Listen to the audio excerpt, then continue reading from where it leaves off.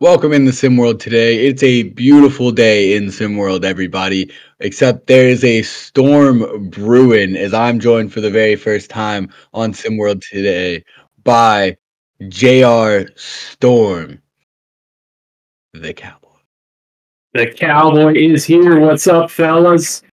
Yes, sir. JR Storm, how we doing today? Happy to have you on the show. A little different show. I'm hosting it. Marsh and B-Ron are fighting hurricanes and doing what they do. So we're here. We're excited. How we feeling today? I'm feeling great. Ready to talk a little SimWorld. Making my debut on SimWorld today with y'all. Let's ride. So first topic will get us started off. Jim Harbaugh.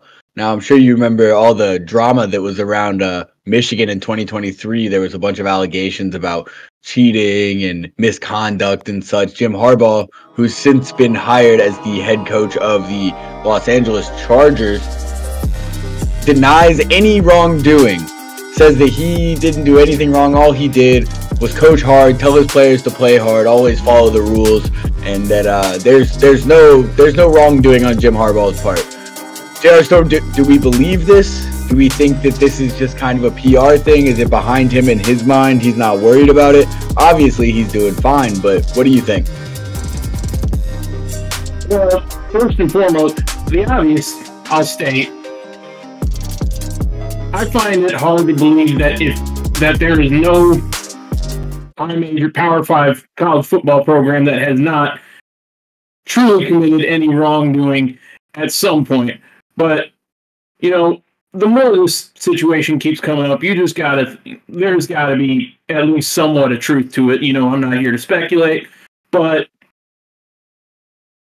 multiple level 1 and level 2 violations for up to 7 to 8 different members of this Michigan staff have come up. And the sad part about it is, unless Jim Harbaugh returns to college football from the NFL, nothing can be done if anything comes out of it. But the more and more this comes up, I just think there's got to be some truth to it. Absolutely. And you got to think, if there was a thought in Harbaugh's mind that he would return to college football, which I'm not sure that there was, this probably would tell us that he's not going to.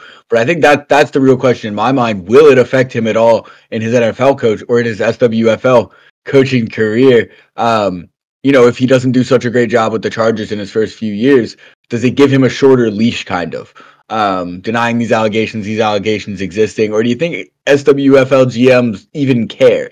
Or are they, going to say same thing similar to what you said, that every Power 5 conference does something like this? Harbaugh might not have been involved at all, because most Power 5 conference schools that are that big have different guys to handle doing things like that, so that the head coach is not involved. So it's an interesting thing. I'm sure that something happened. I'm sure there's truth to it. Whether Harbaugh was involved or not, I guess we'll never know.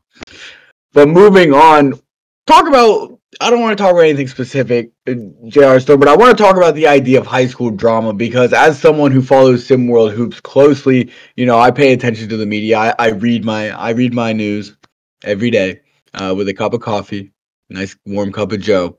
And I've been hearing a lot about, the names specifically don't matter, because that's kind of the point I want to get to, about some high school dramas, some high school basketball players going back and forth on social media, there being a big thing made of it. These guys are from different countries.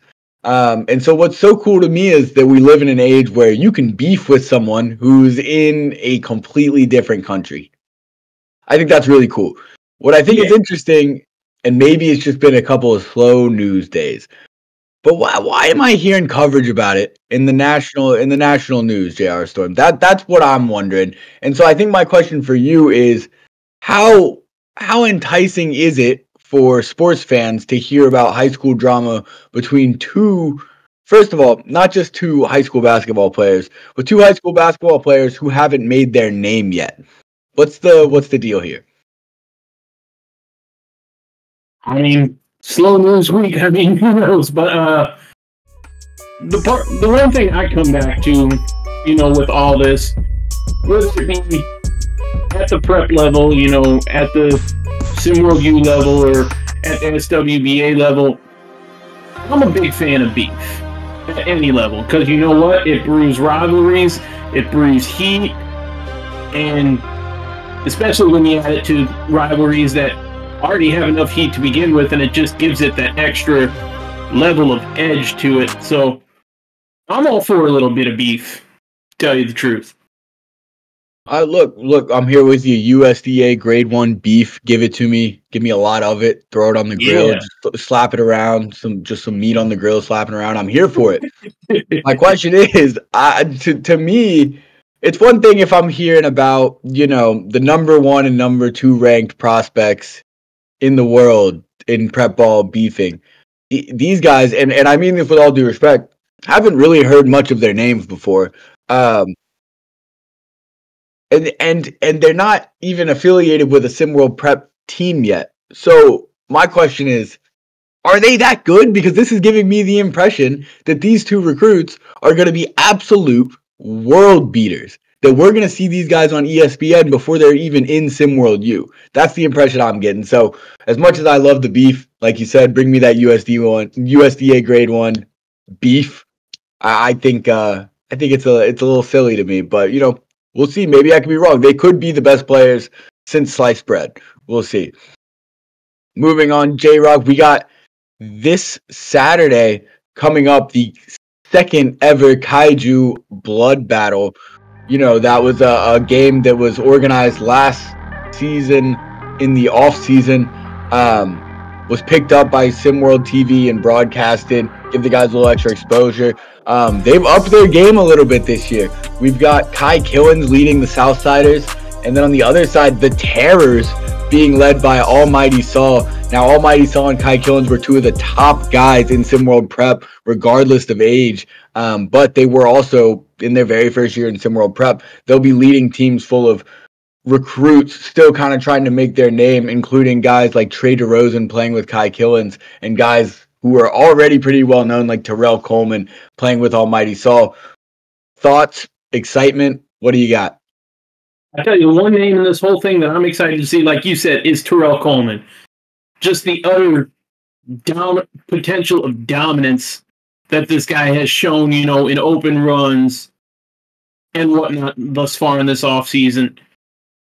Gonna be one of the he is one of the more high profile SimWorld prep recruits, in this, not just the southern region, but across the globe. And I think playing alongside guys like Emilio Torres, Ashton Moreno and Almighty Soul, I'm definitely extra excited to see what more he can do, surrounded by those type of guys. Absolutely. There's a couple of guys from Texas. I mean, Terrell Coleman likely going to be matched up with another high-profile recruit, in my opinion, on the defensive end, Isaac Onye-Franklin, both from Texas. So, I mean, look, we've got really good, really great incoming SimWorld prep basketball players showing their stuff this Saturday, 3 p.m. Eastern on SimWorld TV. I'm excited. I'm psyched up.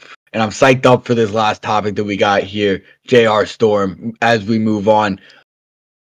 So we're going to do a little fun one today. Let's say you play for your favorite professional team, yeah? You guys just won a title. You've done it. You've realized your childhood dream. You got to plan the night out after the title, the celebration night. Where are you taking the guys? What are you doing? How you living? Well, first thing I'm doing, taking them to the local dump yard and burning some couches, shout out Maestro. But, burning couches! But, definitely going to hit up, favorite restaurant spot, and then going to do a little partying. Always said that I'm gonna bring it back local a little bit for you on this one. Okay. I'm gonna localize this. Growing up from where I'm from, Midwest style. Sports obviously at the local level a big deal, and I always said that if I had the opportunity to win a championship, at the, prep or high school level, locally where I'm from, there was a certain specific local eatery I would go to, and then we would go have what we like to call a parking lot party out in front of the school. And then, for legal reasons, I cannot state what else would go on the rest of the night. Fair enough. But you get my drift. Definitely, I get the picture. Get some good food and good vibes. That's really my celebratory kind of style. That's all that needs to be said. I think for me, first thing I'm doing is I'm taking the boys over to Baskin Robbins, and we're getting absolutely loaded on ice cream. Like, we are stuffing ourselves. We're gonna have a stomach full of ice cream. Then I like the idea of a parking lot party, so I'm gonna steal that. We're gonna hit the parking lot party. Then we're gonna hit up all of James Harden's favorite hotspots. You can find it in his blog. Oh, yeah. And James Harden knows where to eat. You know what I mean? You've seen that guy below. He knows where to eat. He's an eater. He's an eater, as they say these days.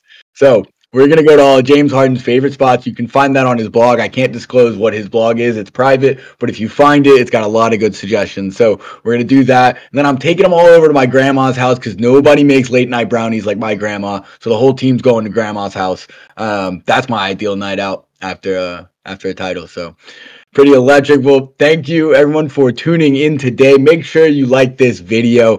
J-Rock and I don't get fed. We don't get our meals unless you like this video. So please like it down below.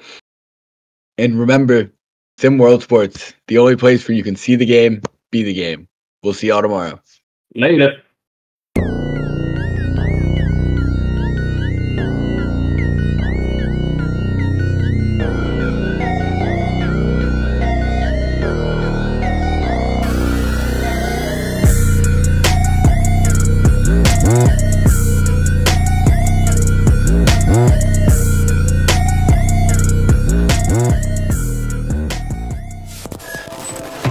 This has been a presentation of SimWorld Sports.